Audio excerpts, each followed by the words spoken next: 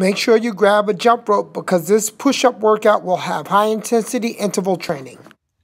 One way we can get high-intensity interval training into our routine is by using a jump rope, okay? Because idealistically, we are able to do the exercise without tripping up. That means have enough coordination to do it, and to do it with such intensity that we would have to take a rest before we went into our next set. So for example, if I'm doing bicep curls and I'm saying I'm doing 5 sets of 12, I'm taking about 30 seconds to 60 seconds rest in between sets. When it comes to the high intensity interval cardio training like a jump rope, I might set my sights so about 100 repetitions and then focus on taking, I don't know, 30 seconds rest in between sets. So I'm going to show you guys what that's like now, all right? 100 reps, and try this with me. If you can't jump rope, you can fake it, you know, but you really want to give a lot of effort. It's 30, 40, 50, 60, 70, more effort, 80,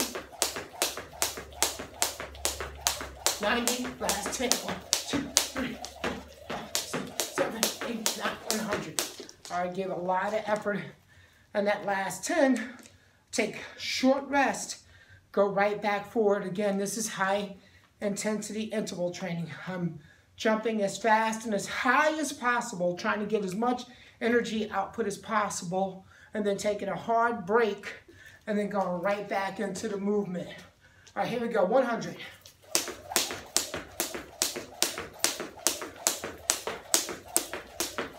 I'm trying to jump as high as possible now. 30. 40. 50. 60. 70. 80. 90, 1, 2, 3, 4, 5, 6, 7, 8, 9, 10. Trying to be as forceful as humanly possible, keeping my heart rate up. 100 reps. I can tell you that I was getting a little winded at around about 50. So I kept going until 70, then I slowed down. My intensity meant I wasn't jumping as high and jumping as hard. I was just keeping the rope moving. And then the last 10, from 90 to 100, I tried to explode as much as humanly possible. So I'm probably gonna have to do that again now. We just start off very strong until I run out of gas. Jump high and hard. 10. 20, 30, 40, 50, 60, 70, 80, 90, and hard. All right. Whew. All right. 100, still out of breath. I think I got 2 more sets left here. And then we're gonna do various push-ups, also using the total gym and just plain old calisthenics. We'll do regular from the floor as well, but we're gonna do a regression. Start harder and make it easier as we go. All right, second to last set.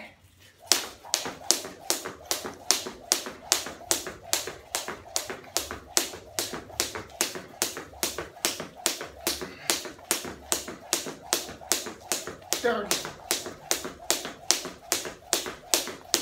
40. 50.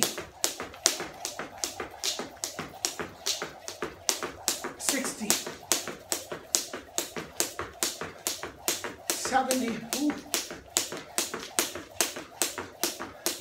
80.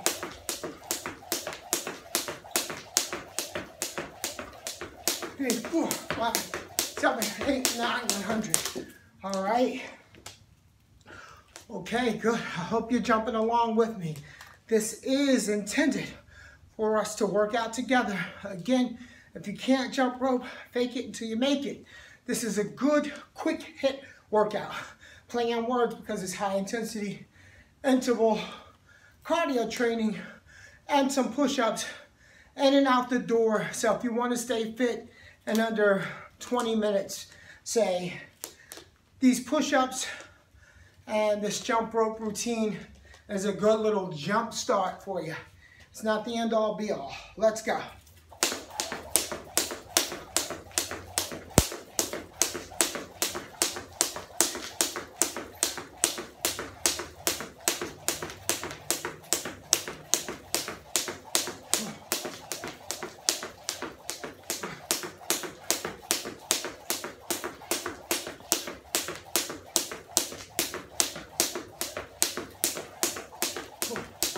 Seven, 8, 9, 70,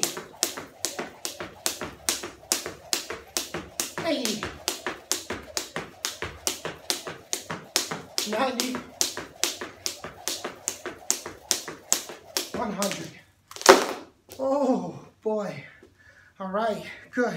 So we're done with the jump rope portion. I want to circle back to what I said before. A quick hit workout, under 20 minutes. I don't recommend under 20 minutes. Typically. So if you're going to push yourself with the jump rope and the push-ups and this progression, and you don't want to go harder than a normal walk, I suggest you do this, push yourself, and then walk for about 35 to 40 minutes, and then you have a workout. I don't believe in these short workouts. They're better than nothing, but I don't want to get you in that mindset. Okay. On to push-ups. All right, we're going to do our push-up progression now, or regression, I'm sorry. We're going to start off with a handstand push-up, which is harder than doing it on the floor. So I'm going to try about 15 to 20 here. 2,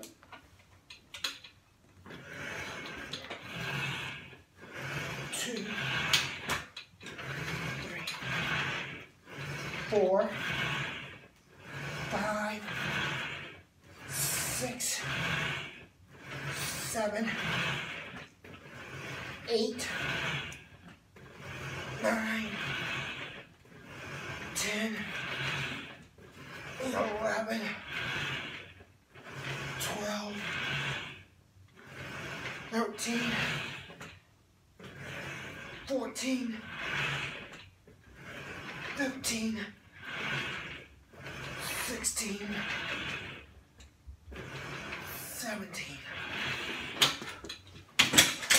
The handstand push-ups are going to be harder than my next regression, meaning easier, which is going to be incline.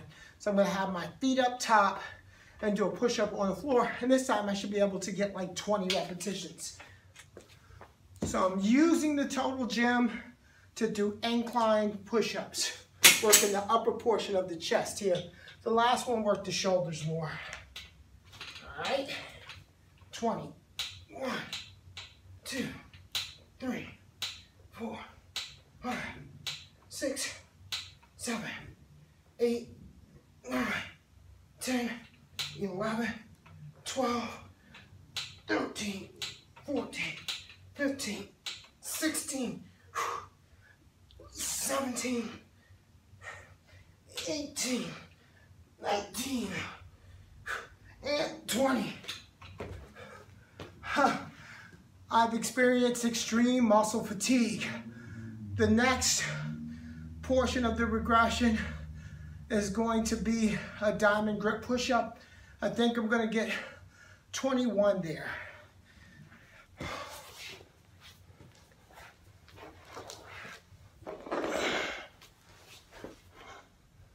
Diamond grip push-ups. I'm going to go for 20. Diamond grip push-ups. I'm going to go for 25 here. 2, 3, 4, 5, 6, 7, 8, 9, 10, 11, 12, 13, 14, 15, 16, 17, 18, 19, 20. One at a time. 1, 2, 3, 4,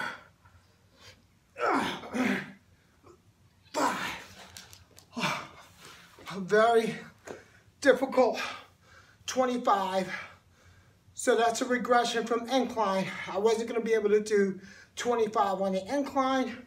Certainly couldn't do 25 on the, catching my breath, handstand push-ups. So I'm certainly reserved my energy for doing the last regression, which is the regular push-up. I might get between 25 and 30 repetitions. Again, you can see I'm sweating. This is very difficult, not easy. And this is how we finish off a pretty tough routine. If you can't do these inclines and you can't do the handstand push-up at level 6, for sure I want you to bring that bed down to level 3, 4, 2. Do what you gotta do to build yourself up. This is just where I am, getting a serious workout now. Okay, finishing off with regular push-ups. Here we go. 25 to 30. 1, 2, 3, 4, 6, 8, 10. 1, 3, 5, 6, 7, 8, 9, 10.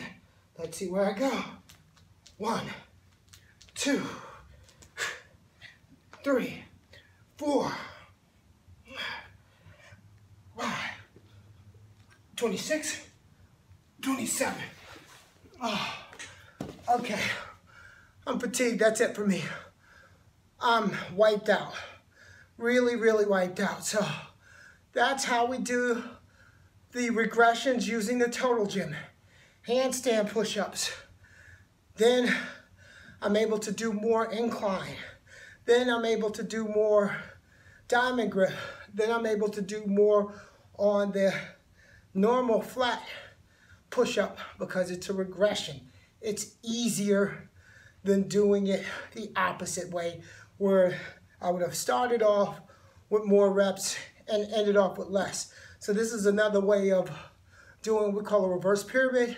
And again, a very short but very tough workout. I'll catch you guys next time.